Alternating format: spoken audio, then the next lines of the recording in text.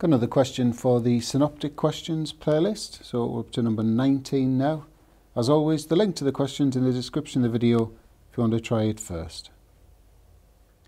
Okay, so make a start. So we'll begin with the three definitions. So a ligand is a species which can bond to a transition metal ion by donating an electron pair.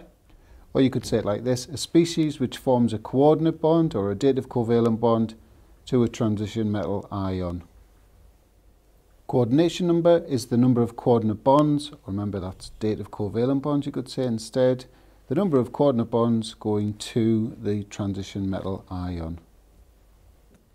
And finally, ligand substitution is a reaction where one ligand is replaced by another ligand.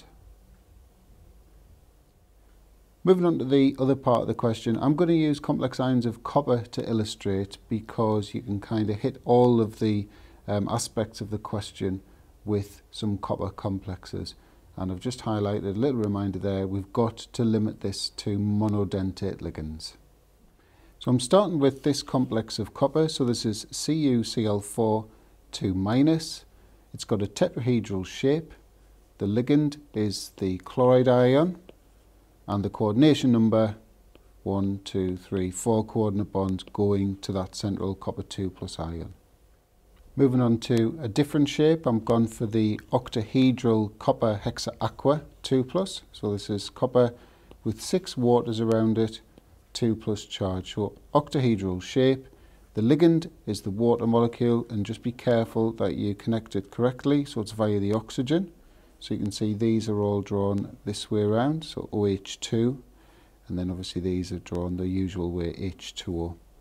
The coordination number, you can see we've got 6 coordinate bonds around that central Cu2+ ion, so the coordination number is 6.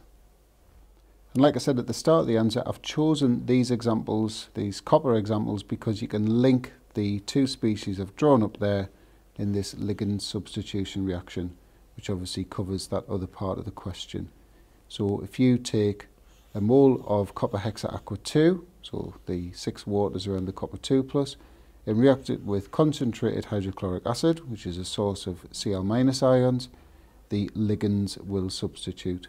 So all 6 waters are replaced by 4 Cl- ions.